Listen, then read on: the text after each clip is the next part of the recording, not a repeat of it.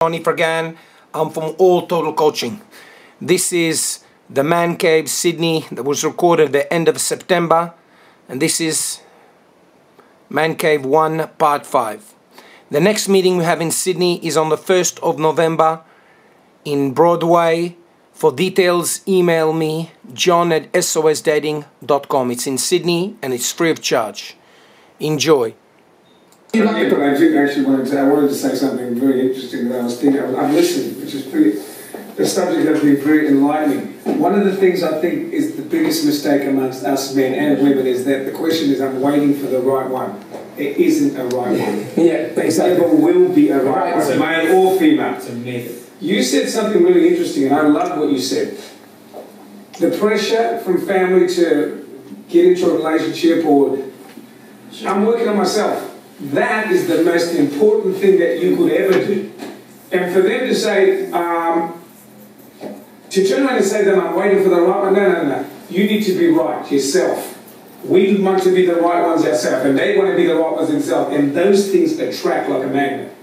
They attract. But I'll tell you right now, to look for the right one, they ain't there. That is the biggest myth of all. Because as we look at society now, and I'm telling you, every time we open the newspaper, I am flabbergasted at the junk that is happening to us. Seriously, it is disgusting. I'm 60 years old. I never thought I'd get to this stage and look through the paper and go, oh my God. And you said something about women, right? Well, let's discuss the advantages and disadvantages of marriage. Okay, we're talking about the topic of advantages of marriage for male and female. Please, let's open this discussion. For me personally, being married and divorced. I was married for 17 years, divorced 10 years. I was in for the long haul.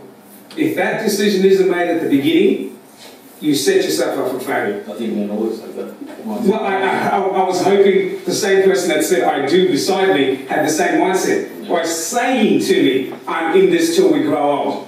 Until.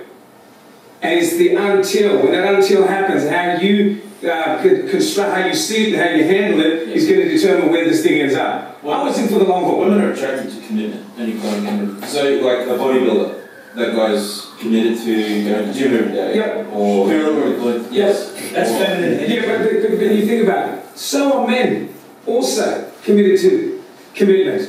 I don't go into a relationship because I don't want to be committed. I go into a relationship because I said I do and I want to see it to the end. End of story. Now that is determined by how you're raised and brought up. Depending, you're talking about culture.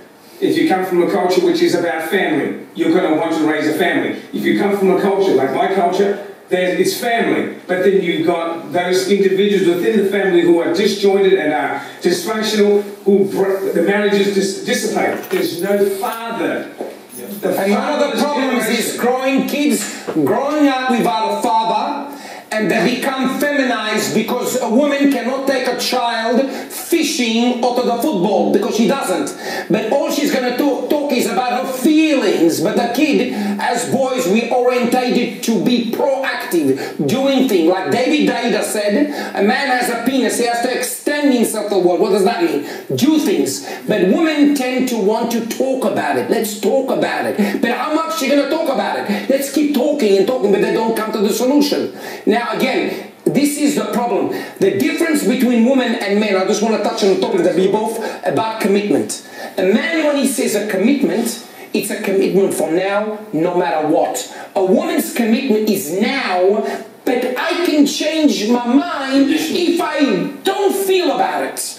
If my emotions just change. And this, it's a love is conditioning. The love of a man to a woman, I love you just the way you are. And I love you the way you are forever. But a woman's love to a man is conditional. And if those conditions that you're providing now have changed over time, I no longer love you. Now, please breathe out slow. I mentioned this in my book. Breathe out slow. Look at it. As long as the woman is the one that creates the conditions of the family, and as long as the man provides those conditions, she stays. As long as once those conditions are provided to her, she can change her mind.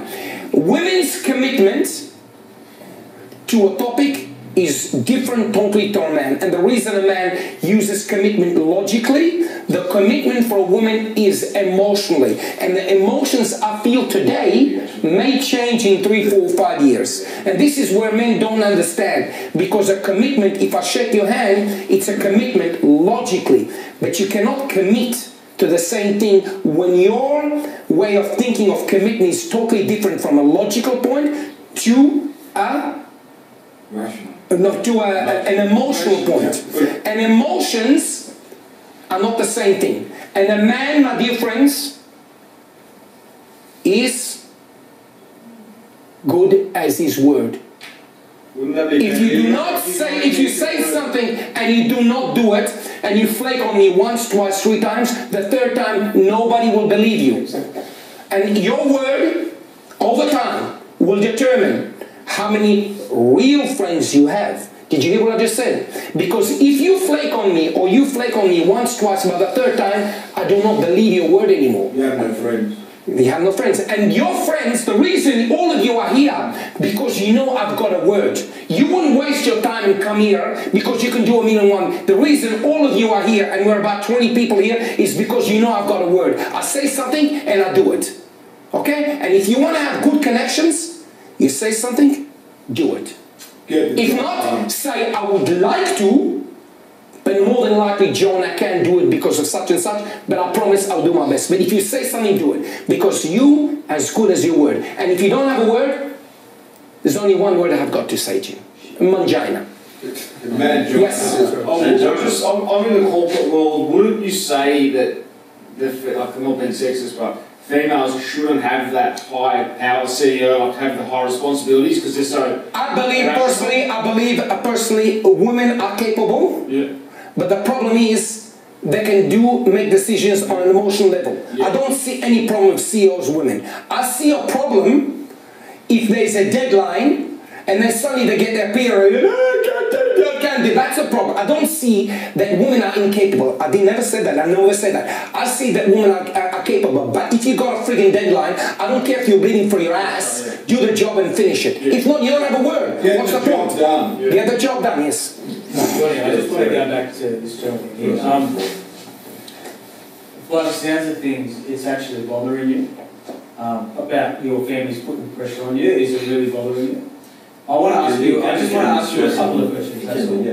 Yeah, so it's kind of stressing you out. So when you stress out about family, about home life, it tends to filter into your career and whatever it is. No, I'm not saying that that's what's happening, but that tends to, it can happen. It's like a fear of regret. It's a fear of regret. So the question I have for you is,